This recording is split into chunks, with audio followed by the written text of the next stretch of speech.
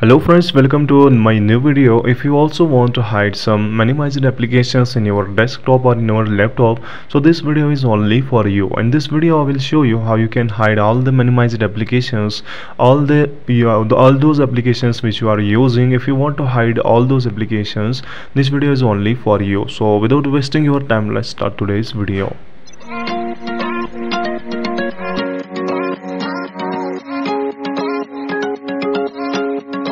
So here you can see in the bottom of my laptop screen there is an option available, there is an application I can see available called task view.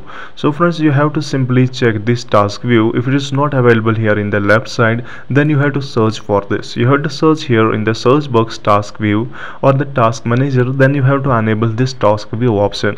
In most of the cases the task view is already enabled in your laptop or in the desktop manually. So friends, once you can search the task view, you have to simply click on it. Here you can see it is showing task view. I will quickly click on this task view option. Once I click this task view option, here it is showing desktop 1, desktop 2, desktop 3, and it is also showing a new desktop. So friends, you have to simply click on this new desktop.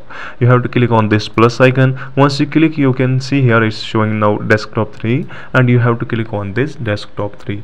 Then now you can see all the minimized applications are no more visible, and by this you can hide all the minimized applications in your laptop or in your desktop also. So if you want to unhide all the applications in your system, you have to simply click back on this task view. Then you have to check here, it is showing a desktop 1. You have to go back to the desktop 1 or desktop 2. Then you can see here now all the previous applications are again visible here in my screen. So friends, you can see one more arrow here. If the task view is not visible in the left of your screen, then you can click on this arrow and you can check the task view option here.